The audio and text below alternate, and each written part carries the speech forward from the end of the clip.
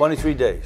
Yeah. 23 days. 23 days. It's And like 3 weeks in a day or two. I think that the crew and the assistant director and the second assistant director did a great job in trying to, do all this. Yeah, he brought a great bunch with him too. The camera, David, and the sound. We didn't have to loop much, did we? No, almost a couple of lines in the movie.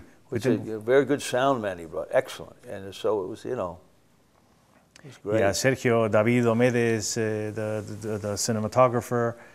And you have to understand that you have to be very good when you have only 4 weeks of shooting. You have to have your ideas very clear, because this is the time that you have. It's a night in Old Mexico, so it's a night in Old Mexico. There was a lot of night shooting, and we didn't shoot. Did we shoot all night? Some, all night long.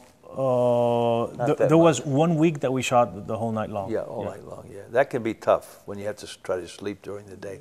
But when it's a project you really like, then you don't mind doing it. You don't mind doing it at all. And the night shooting and the heat, this is something that you have to understand.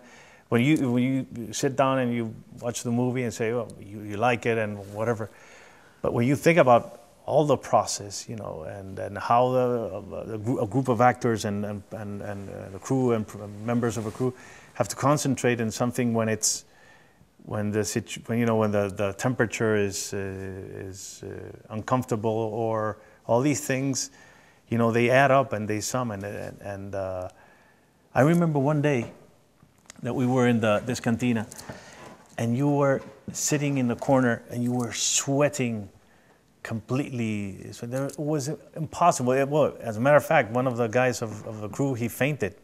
He did? Yeah, one of the. Thank goodness it wasn't us. But you could see that Bobby was in the corner.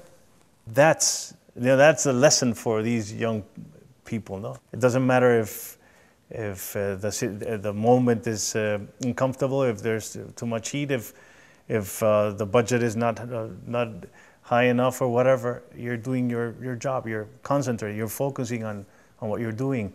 And I have that image of Bobby in the corner sitting down, and before a scene. Probably wondering what we're going to have for dinner, right?